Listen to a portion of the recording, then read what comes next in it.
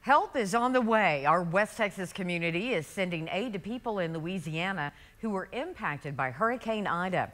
In fact, a team from First Baptist Church is on their way there right now.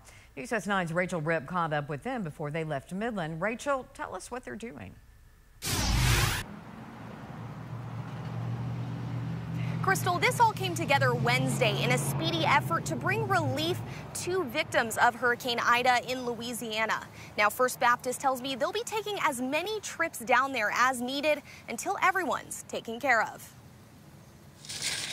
Let's put them on the very back. It's all hands and hearts on deck when it comes to West Texans helping neighbors. It just comes out of, what we believe as a church is helping other churches, especially one that's strategically placed to help others. It's just part of loving God and loving our neighbors.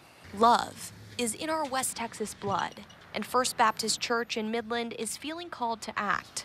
One of their church members is good friends with the pastor at their sister church, First Baptist Kenner in Louisiana. They have 3 buildings. One of those was totally lost. One, the roof came off, and one was barely touched. And so that building that is left is a Family Life Center that has a commercial kitchen in it.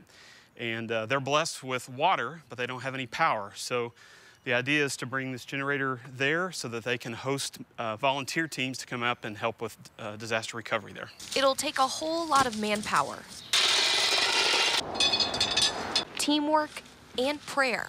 Multiply all of this, all of these supplies, Lord, and that they can be used for your glory, Father.